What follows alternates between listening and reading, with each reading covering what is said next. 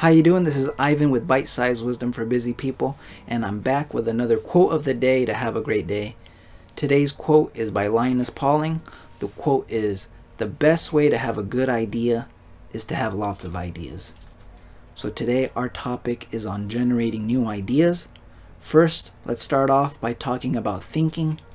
Most people come up with new ideas simply by combining, recombining, and modifying existing ideas. Here, we are mainly using the purely associative and mechanical part of our brain. This form of thinking is the most superficial and mechanical, and for many people, this is all they know. It's fast, efficient, but very limited, but we like it because it requires little effort. So we can use this associative aspect of our thinking to generate many ideas. So hopefully, out of quantity, we arrive at some quality. Now I want to talk about bringing more original and new ideas into the world. Here we want to quiet and go beyond the purely associative part of our thinking. We want to simply contact our inner stillness and just be open to anything that emerges.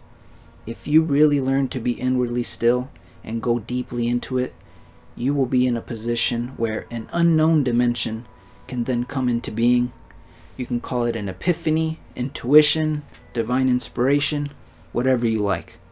The important thing is that it's not coming from our associations, but from the deepest part of our being, of our consciousness, which is outside of time. So by being outside of time, it is not coming from memory.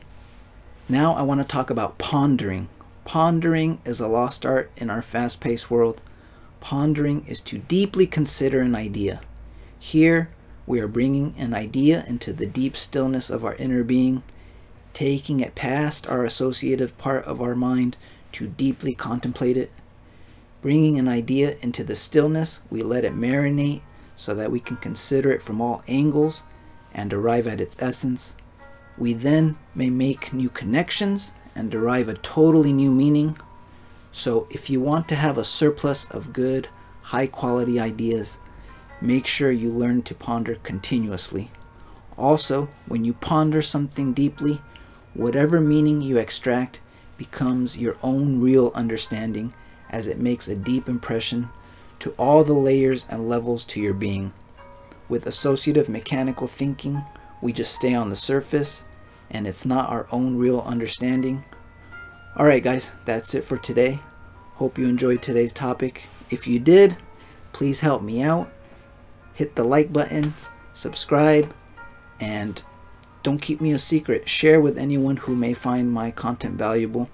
I really appreciate you helping me build up my little YouTube channel. And until next time, wherever you are in the world, I hope you're doing well. Take care. Peace.